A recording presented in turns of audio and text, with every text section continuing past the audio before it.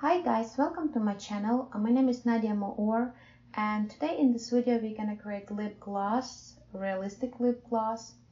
And in order to do that, I will give you a link, and in that link you will need to download these two files. Okay, show all, show in Finder.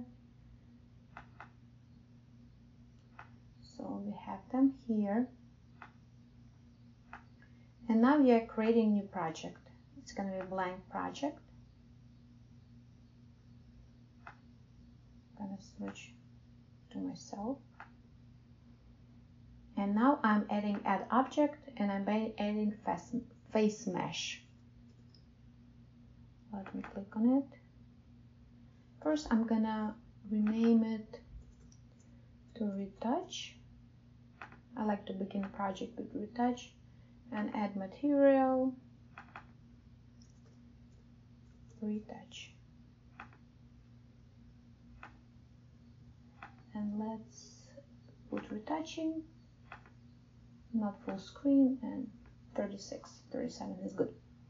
And also guys, the stuff that we downloaded, this lips map and lips PNG file, both PNG files, we need to drag them to our assets panel. Okay, that's good. Now we are moving to create the actual like a lip base, and it's also going to be face mesh object, and I want it to be under the face tracker, not under retouch, so I'm going to drag it, and now it's under a face tracker. Lips base, and again I'm adding material, create new material, lips base. Okay, good. Now we're going to shader type, and shader type is gonna be flat. Searching for flat here. And color, you can pick any color that you like, but in my case, so basically you're gonna probably end up here, then you can click on this one, and I'm gonna pick this one. It's gonna be 252 165 252. So it's gonna be this nice pink one. And here I'm clicking on choose this texture, and we're picking lips Nadia here.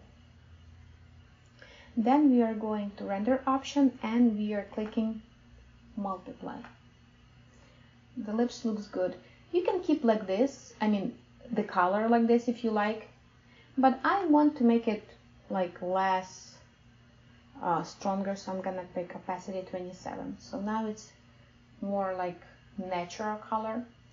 And then we are going to the advanced render options and unclick this. And by the way, look this watch this video till the end, because in the end I'm gonna show you how to improve the quality of your lipstick. Okay, so we are done with the lips base. We are adding one more object, also face mesh, and it's gonna be gloss under face tracker. I dragged it under face tracker. Lips gloss, and I'm again creating material, creating new material, and naming it lips gloss. By the way, if you don't want to use this tutorial and you want to see my future tutorial, like in this corner, bottom right corner, there's going to be like a thing when you can subscribe, so click on it, not to lose this one. Okay, let's go back to our tutorial. So we are picking them for the gloss, we are picking physical base, and texture, it's gonna be lips Nadia. For metallic we're gonna put 100. For roughness I'm gonna put 18. Then we are going 18. Then I'm clicking this normal, and I'm picking the Lips Nadia map, this one, map. And I'm going down, render option, it's gonna be add. And you can see now it's like the shiny, but I don't want it to be as shiny as it's here, so I'm gonna put like, again, also 27, so it looks more natural.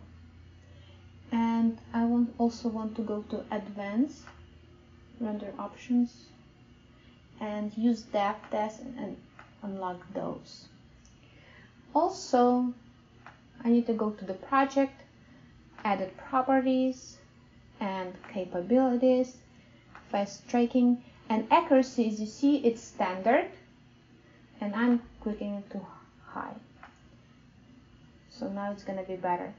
And you can play with the opacity here, or with the roughness here, or with the opacity of the base, and to create your own shader and type. And by the way, I also have Instagram, and in that Instagram I put different filters, so you can use it for inspiration. So please follow me on Instagram, and I wish you a good day. Bye.